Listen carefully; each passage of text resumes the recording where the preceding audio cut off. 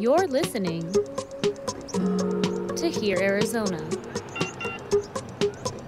addressing issues, empowering our community. What do Dwight Eisenhower, John F. Kennedy, Richard Nixon, Gerald Ford, Jimmy Carter, and George H.W. Bush all have in common? Yes, they were 20th century presidents, but they also all served in the military. Eisenhower was a five-star general. Kennedy was a World War II hero who was credited with saving the lives of the men on the patrol boat he commanded. George Bush was the youngest fighter pilot in Navy history. They all came from a generation of leaders who were forged on the battlefields of the Pacific and Europe during World War II. But there's a new generation of leaders who served in Iraq and Afghanistan, who serve now in political positions, ranging from high-level cabinet leaders like Transportation Secretary Pete Buttigieg, down to local school boards and city councils. Several serve in Congress. The veteran community represents an often untapped reservoir of political talent. They swear an oath to the Constitution at an early age, and oftentimes working in politics represents an extension of that oath. They're capable of sacrifice, compromise, and know how to work with people. The hard part is just getting them engaged in a political environment where many veterans feel like no politician, regardless of party, cares about them or their issues beyond using them as props in speeches. In this episode, I spoke with Aaron Marquez. He currently serves on the Phoenix Union High School District Governing Board. He also manages the group VetsForward, a nonpartisan but progressive-leaning organization that gets veterans to engage in the world of politics.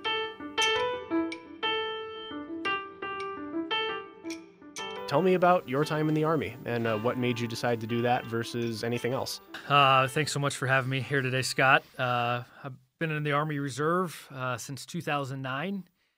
I'm currently a major in the Army Reserve. I work as a civil affairs team leader. I deployed twice to Afghanistan. And for me, joining the Army was really something I felt like was a generational responsibility. I wasn't sure if I supported the wars in Iraq or Afghanistan when 9/11 happened.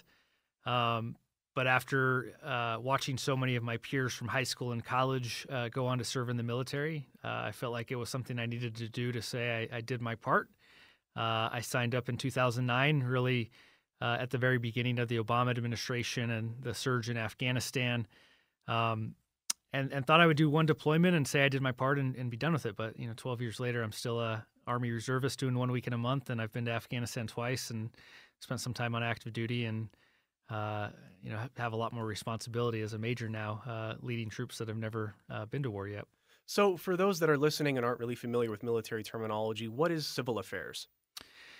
Civil affairs is really the part of the military that oftentimes is unknown to the rest of the public. But our mission is really about winning hearts and minds in combat situations all over the world, wherever we might deploy the armed forces.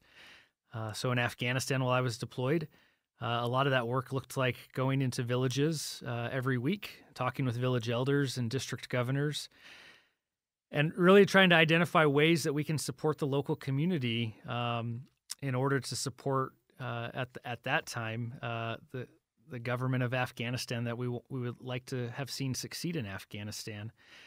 So a lot of those projects that I was able to work on after meeting with village elders and district governors were schools for the children of Afghanistan and specifically the girls of Afghanistan, healthcare clinics, road reconstruction projects, just the basic construction of civic and government buildings for the district governors and the district offices so that government could function, especially in some of these very rural communities within Afghanistan.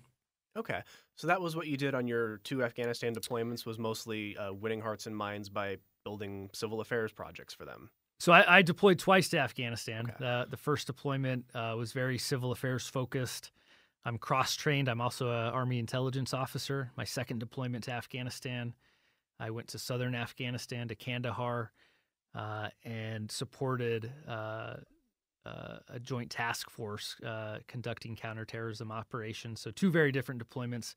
One deployment, I got to get out into the communities and meet with village elders and do really amazing work. The other deployment, was much later in the war from 2016 to 2017. It was really supporting advise and assist missions, trying to put the Afghan special forces out front to do counterterrorism operations.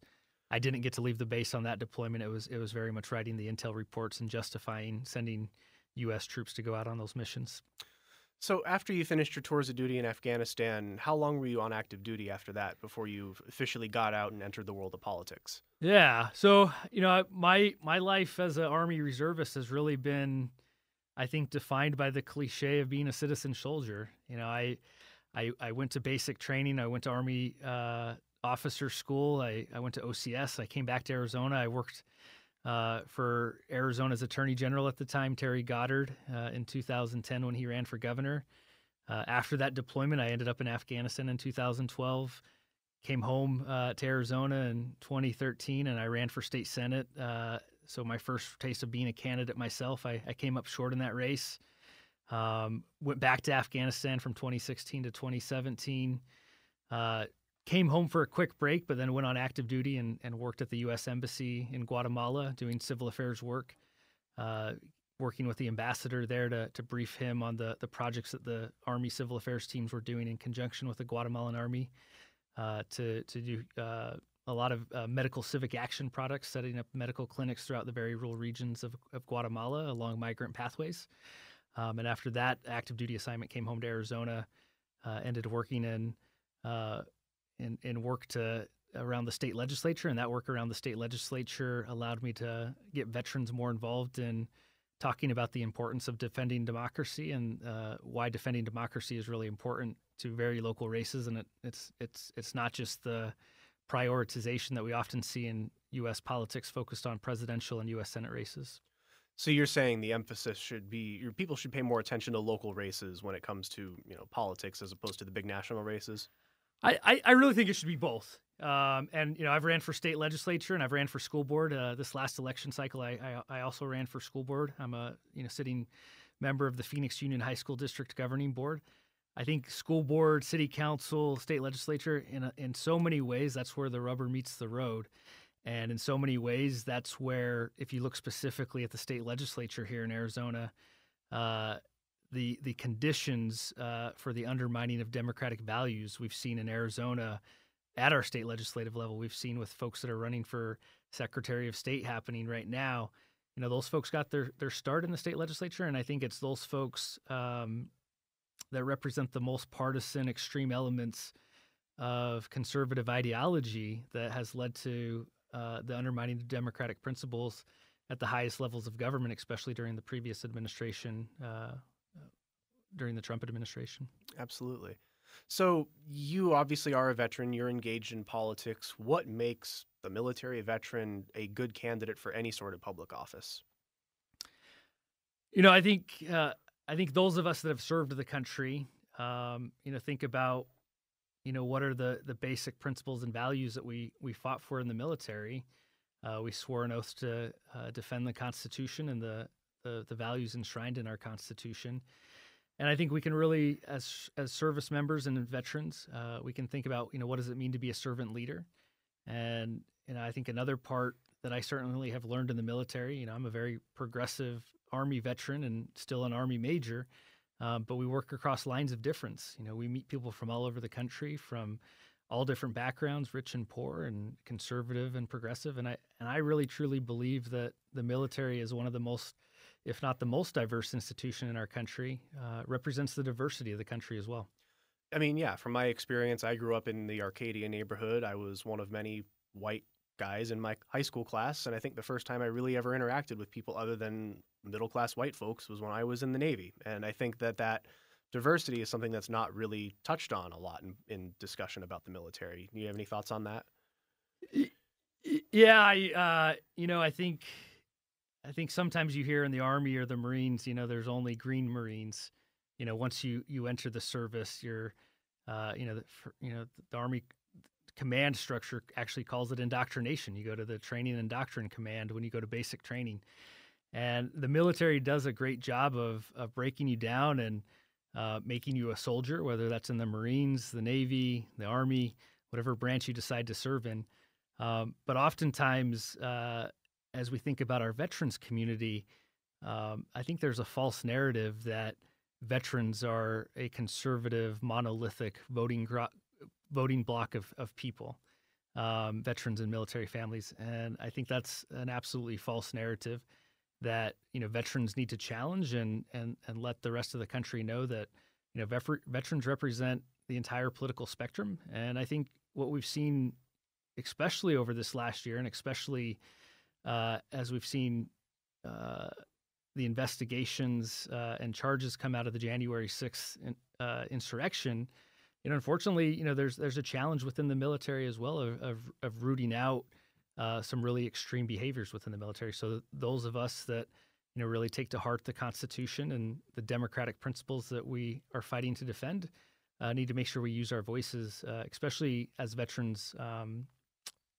Now that we can, I know while you're on active duty or currently serving, veterans, for very good reasons, have to be careful about how veterans engage in politics, or active duty service members engage in politics. Yeah, you see a lot of people getting in trouble for going to rallies in uniform, or throwing up hate symbols in uniform. So there's a lot of it can be hard for people who are in the military to express genuine political views, I think. How does that change when you get out? Do you talk to a lot of veterans when they get out that are like, I'm ready to be political, I'm ready to make a difference? I think some veterans, as they retire or get out of the service, carry sort of that independent mindset into their lives as civilians. But certainly veterans have plenty of issues that affect veterans specifically, but certainly issues that affect everyone as they transition from military life to civilian life. So I think the challenge is, how do we get veterans to see themselves as civic leaders in our communities as they come home? How do we get the communities to see veterans as civic leaders, and to give them a way to meaningfully engage in our democratic processes at the very local level, to impact their local communities, but also to have an impact on statewide issues and the work that the president and the occupant of the White House engages in. And we saw veterans certainly do that this year with the advocacy work that veterans engaged in to support Afghan interpreters and allies get to the United States. And we certainly saw veterans under the previous administration very active and involved in calling out the undermining the democratic principles and utilizing the military and National Guard in very legitimate civil protesting environments in Washington, D.C. and across the country. I can think of a bunch of names, Alexander Vindman, even General Mattis calling that out. So your organization, you work with VetsForward. What does that do? I know that you engage veterans in political canvassing. You use them to basically you get veterans engaged in political canvassing. Can you talk about how your organization finds veterans and how it teaches them to become more politically active? Yeah, so VetsForward was born in 2019. Very much started our programming with a concept called deep canvassing. Deep canvassing is an approach to knocking on doors and having face-to-face conversations with your neighbors that is different than traditional political canvassing and campaign operations where you're trying to hit as many doors as possible.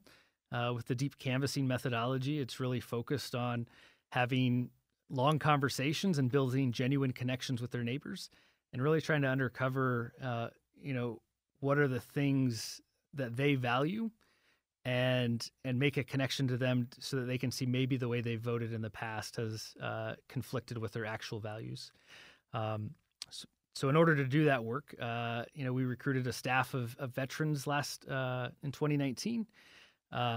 Those veterans, did old-fashioned sort of boot leather organizing. And if you're organizing for a political candidate or cause, you generally can reach out and call everybody. But we tried to sort of narrow our list of creating concentric circles of veterans we knew, working with veteran nonprofit organizations we knew to find veterans that were, aligned with wanting to make a difference in the country and get out and talk to voters.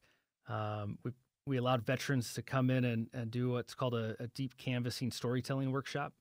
And through storytelling workshops, veterans can really start to discover their parts of their personal story that might resonate with a voter, and a way to talk to voters and listen to voters, really most importantly, by telling their personal stories and getting that voter to open up and reciprocate. So walk me through a typical day when you take veterans out canvassing. Yeah, so I would say the other challenge of deep canvassing, if you do deep canvassing well, is when you choose to conduct a deep canvassing operation, you're deliberately talking to people that might be on the other side of the issue. And so a lot of the deep canvassing that we did during the last election cycle, 2019 and 2020, was really going into these very tough turf Republican areas and talking to voters, registered independents and registered Republicans, about why, as veterans, we wanted to encourage people to think about voting for a Democratic candidate. So that was our work last election cycle.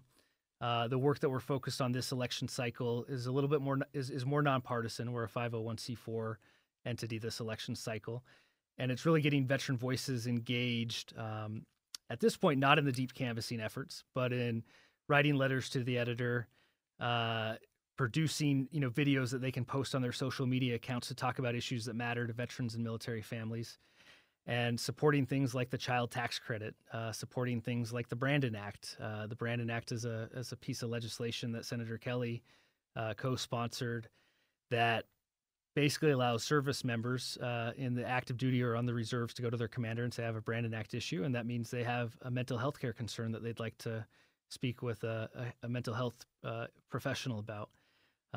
In the military, we know that, before the Brandon Act, there wasn't always the cover for service members to go seek out mental health care treatment, and oftentimes it would come with stigma and ostracization, and also could impact their career promotion potential.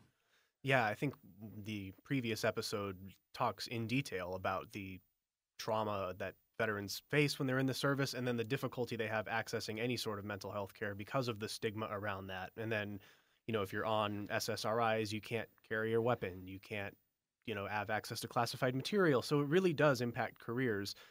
And this act sounds like it would be really beneficial to these people. So what power does having a veteran share a political message have on the average American voter?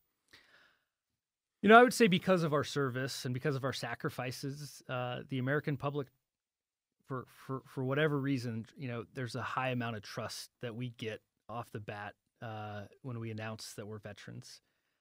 So when a veteran knocks on your door and is wearing a hat that says, I'm a veteran of the war in Afghanistan or the war in Iraq, or oftentimes we have Vietnam era veterans knocking on doors with us as well, that voter immediately gives that messenger an opportunity to say what they want to say.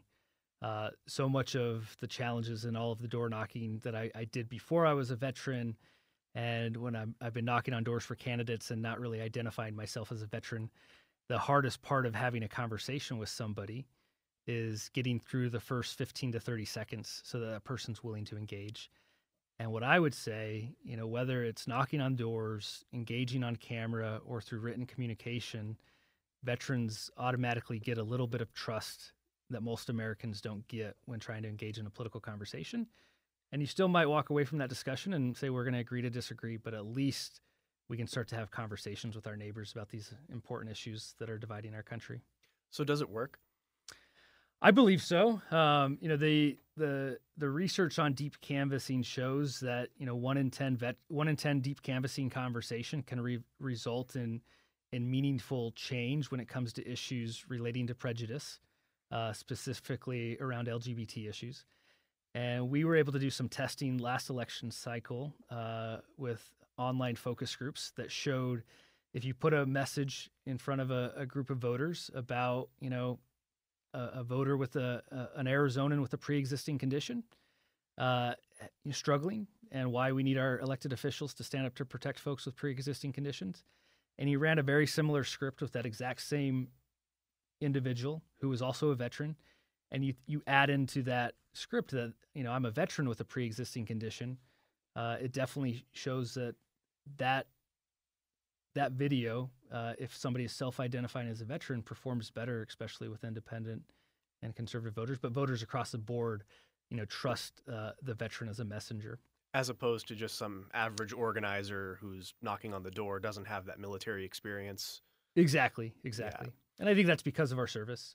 People know that whether you deployed or not, you wrote a blank check to serve the country, and to serve the country knowing that, whether you were an infantryman or, an AGR or, adjutant general HR officer, there's always a risk when you join the military. And I think every American that hasn't served in the military knows that, when you sign up, and you become a veteran, that, that means that person has put their life on the line for the safety and security of our country, regardless of the political decisions of our political leaders about, where they might send us, or if there's legitimate reasons for us to be in those other countries.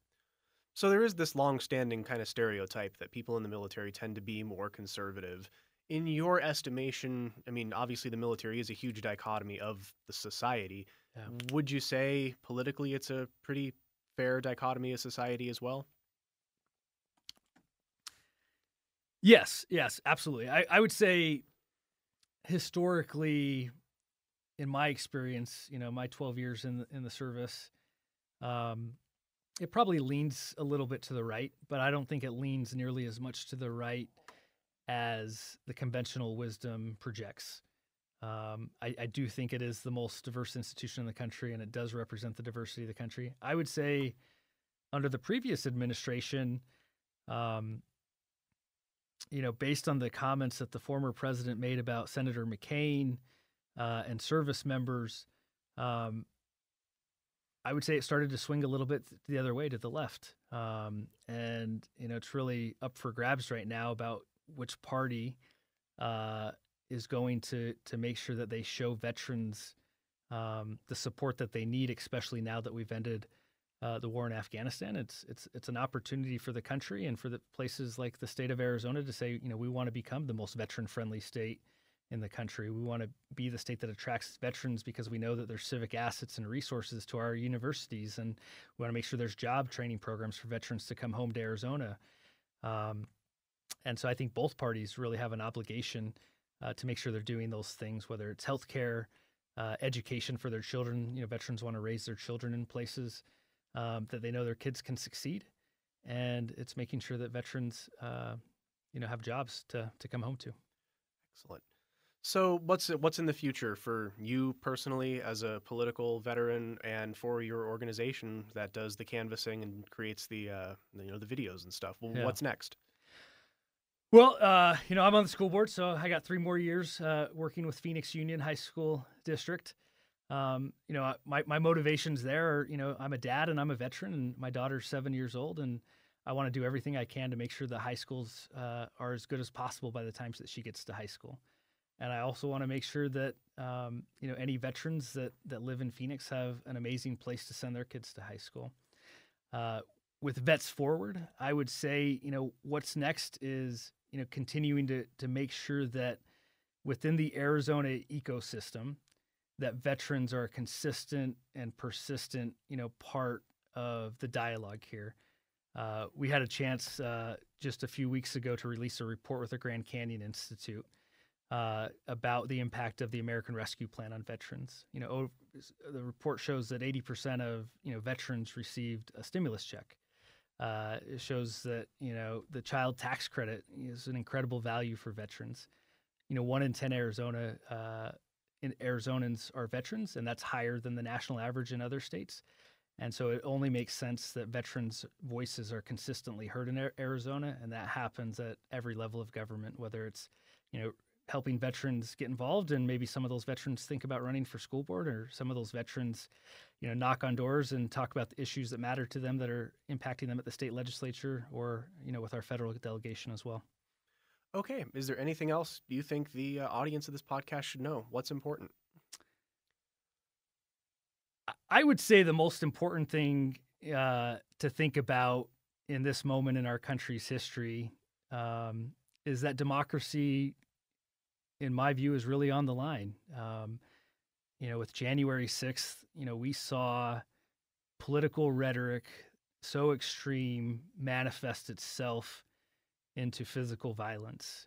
And that is, in my 39 years on this planet, I never thought I would see our country tear apart like it did on that day. And I think it's really important to know that that fight to defend democratic principles is a fight that, every generation needs to engage in. And at this moment in history, I think it's more important that all of us come together to figure out how to combat those forms of extremism. And I would say to any veterans listening to this podcast is that we would want you to get involved in an organization that looks like VetsForward, so you can find your voice, utilize your voice, and find other veterans to share your experiences with to get back some of that camaraderie that you might have found in the military. All right, Major Aaron Marquez, I had you down as captain, but congratulations on the promotion. Major Aaron Marquez, member of the Phoenix Union High School District Board and executive director of VetsForward. Thank you. Thank you so much, Scott. I should add a disclaimer. I am a major in the Army Reserve, but as a reservist, I have to make sure to say, my political beliefs represent me alone and do not represent the Department of Defense. Thank you so much, Scott. Thank you, Aaron. Appreciate it. Absolutely.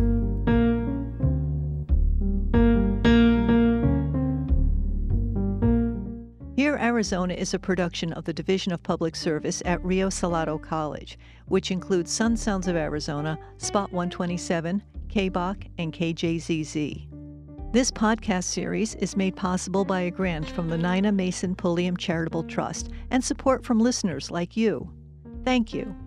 This episode was produced, written, directed, and hosted by Scott Bourque. Linda Pastore is our executive producer. Thanks for listening.